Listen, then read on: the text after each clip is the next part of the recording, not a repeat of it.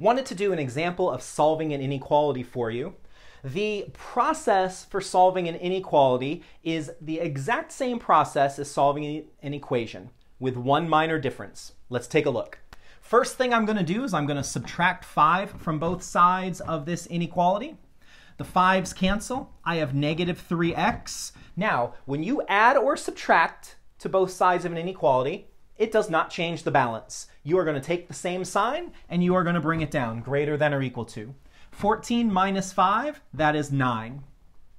Now I'm going to divide. I'm dividing by a negative 3. Here is the one difference solving an inequality versus an equation.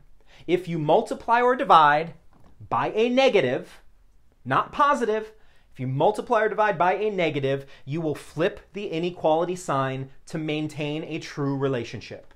So my negative 3 divided by negative 3 is x. 9 divided by negative 3 is negative 3. And now since I have divided by a negative, I take this inequality and I flip it and make it a less than or equal to. Now we're going to write our answer in interval notation. All of my values are less than or equal to negative 3. So that means my lower bound of this interval is negative infinity because all the values are less than. The upper bound is negative 3. We always put a parenthesis at the infinity end, and because of this equals, we put a bracket at the negative 3.